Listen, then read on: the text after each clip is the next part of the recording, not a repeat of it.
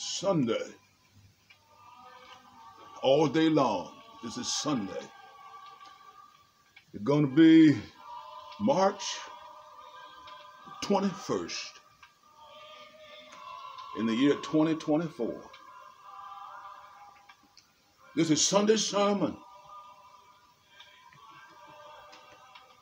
Sermon about Lost-ness. L-O-S-T-N-E-S-S. Yes, my friend, this is part 2 of Jesus' last months. That's the subject. Jesus' last months, part 2. I want you to be patient with me because today's message is from the choice gold mine in the Bible. God help me as I try to pull the mother lode. The mother lode in the gold mine is the richest portion of the gold mine. And that's where I am in God's word today. Part 2. Jesus' last months. They are reported in the entirety of Luke chapter number 15. They are, however, preceded by Luke 14 miracle and incident, an encounter that Jesus had at the supper table of one of the leaders of the Pharisees. And here's what happened. Jesus was invited to dinner by a Pharisee, one of the chief Pharisees, and the scripture don't tell us who he was, but I believe it was Nicodemus, although he was the highest of a ranking spiritual officer in the Sanhedrin Council. But they were at dinner at this big shot's house, and Jesus had an encounter with a man that was sick. It was a Sunday dinner on the Sabbath. And the man had a condition identified in the Bible as dropsy. And that condition is identified and characterized by a swelling in the body, a swelling and a collection of fluid indicative of heart disease, heart failure. But Jesus healed that man right there in the chief of Pharisees' house on the Sabbath day. And I just want to give you some background information to kind of set the stage for today's message. Essentially, today's message is about 3 parables that occurred in the life of Jesus in his last ministry, the 3 parables that he gave in the last month of his ministry. I might develop them in detail, or I might just give them a slight brush stroke. But the parables that Jesus gave were, number 1, lost sheep. The second parable, the lost coin. The third parable, the lost son.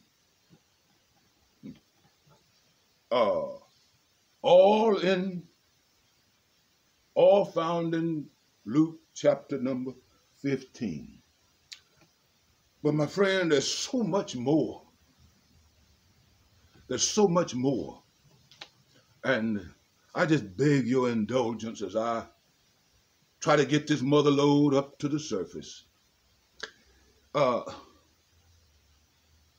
give you Jesus's parables, highlights from his parables and his message contained in this gold mine. There was a lost sheep. There's a seeking Savior. That's the second one. Lost sheep is number one. Or first subject that Jesus spoke on. Lost sheep. Analogous to lost people. But the second point had to do with a seeking Savior. Number three, Jesus hit upon the soul winner's joy. They're sequentially laid out here. The organization of this 15th chapter of the Gospel of Luke is just downright amazing. Number four, Jesus talked about the parable of the lost coin, the parable of the lost son.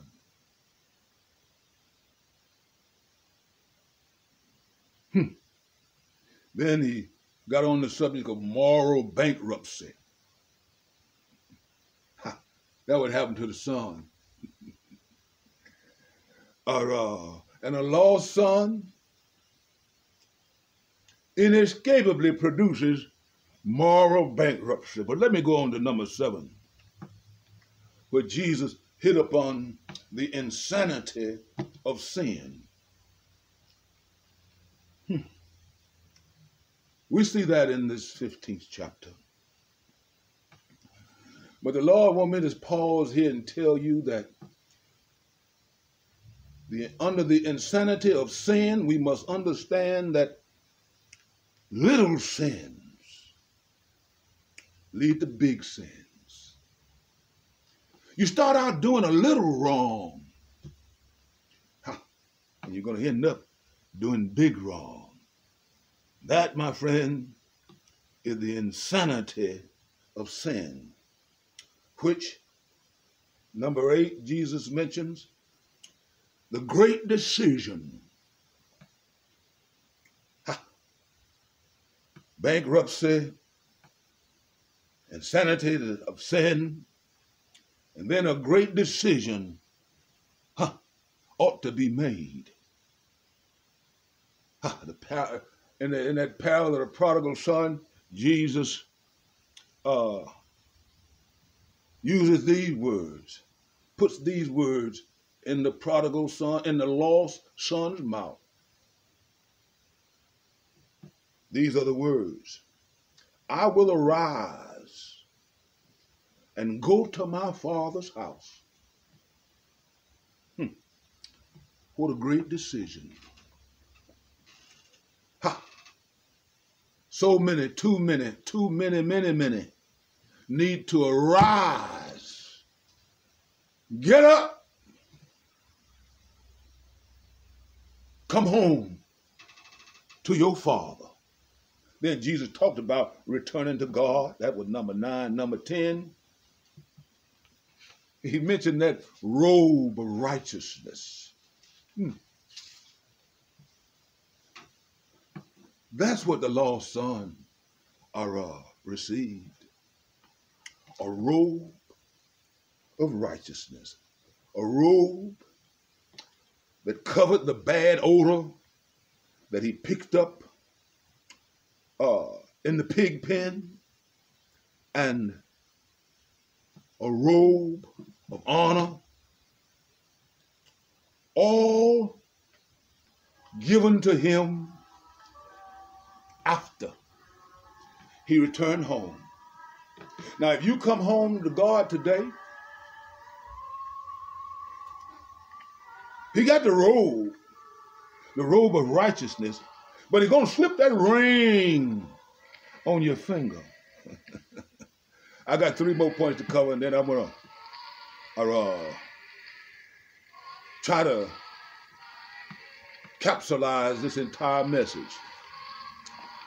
Jesus went on to speak about spiritual resurrection, drawn from the parable of the prodigal son.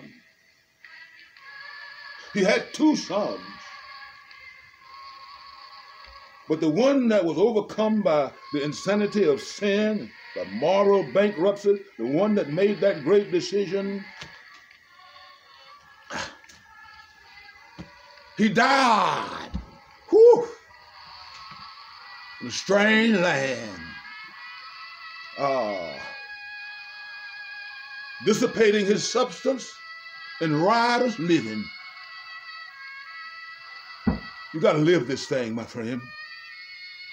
And he was dead. Not physically dead, but spiritually dead. Jesus spoke about the possibility and in the inevitability of a spiritual resurrection. But he wasn't through with that. I got two more points. He talked about a complaint, the complaint that occurred in the life of the prodigal son, a complaint that was uttered by his own blood brother. Think of that.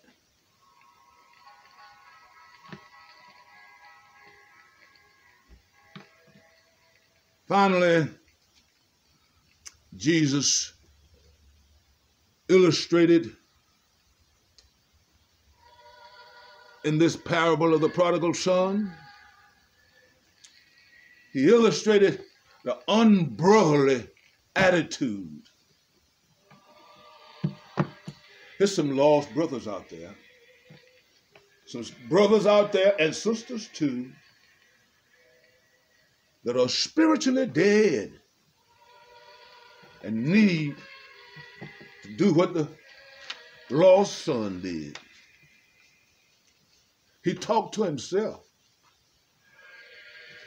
He was at wit's end corner.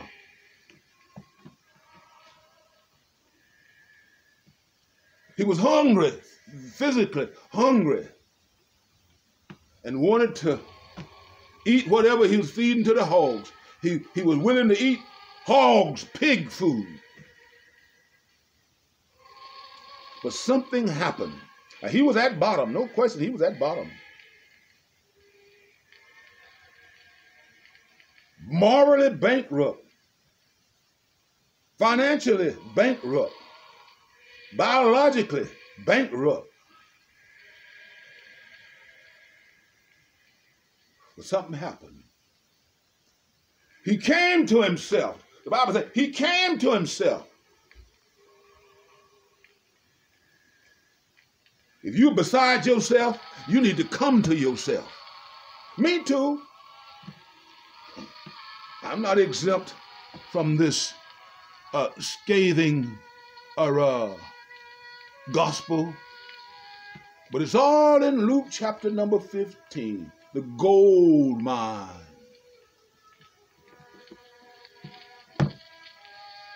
Whew.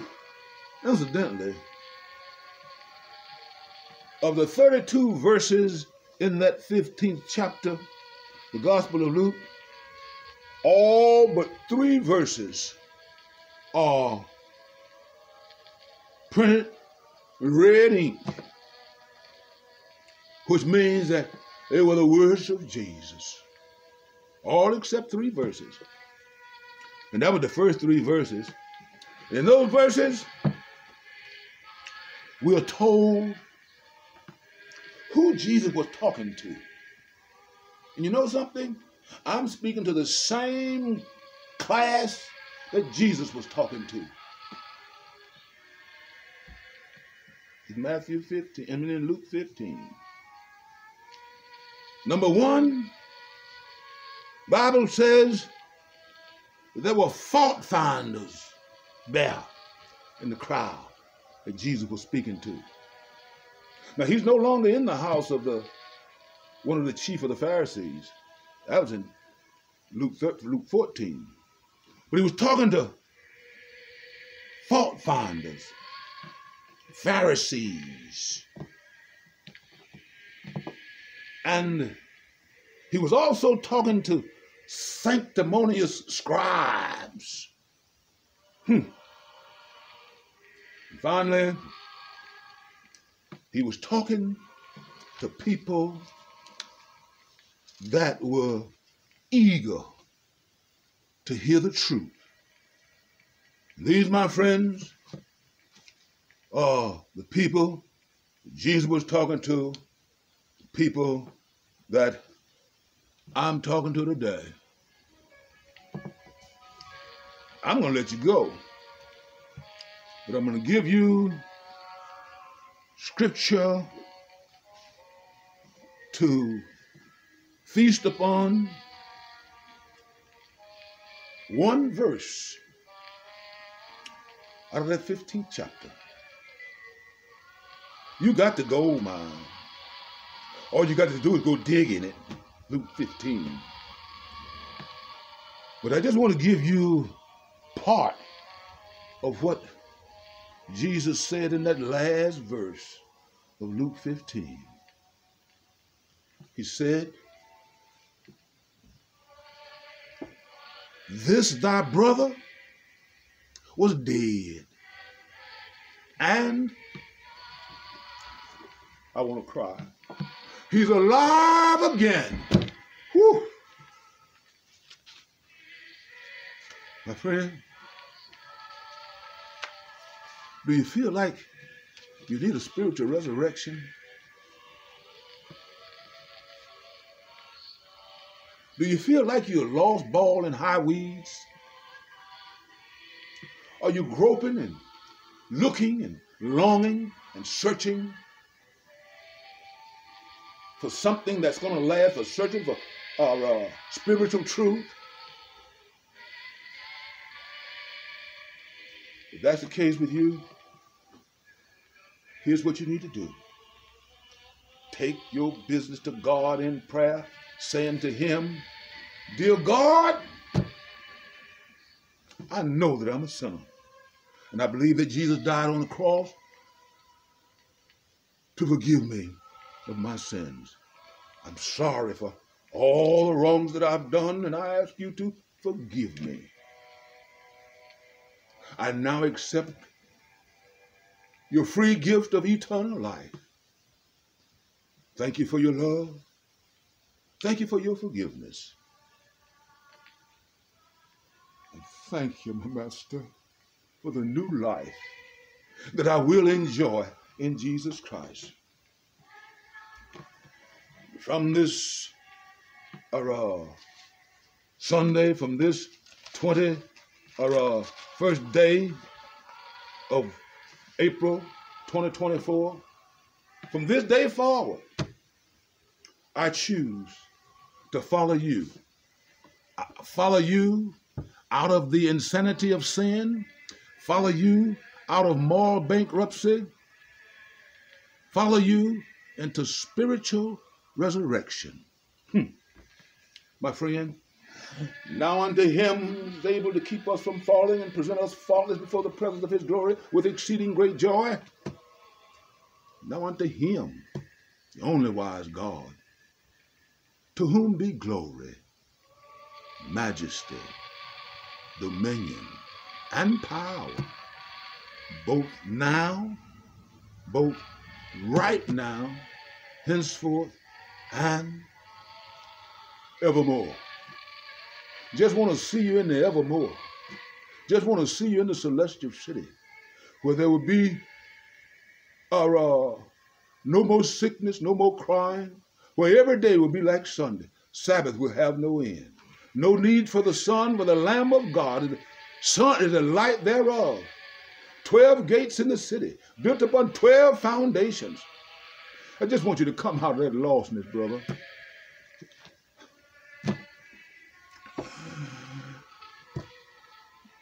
My Master, bless the tie that binds our hearts today in Christian love as we fight our way out of lostness. Come on home with the gold mine.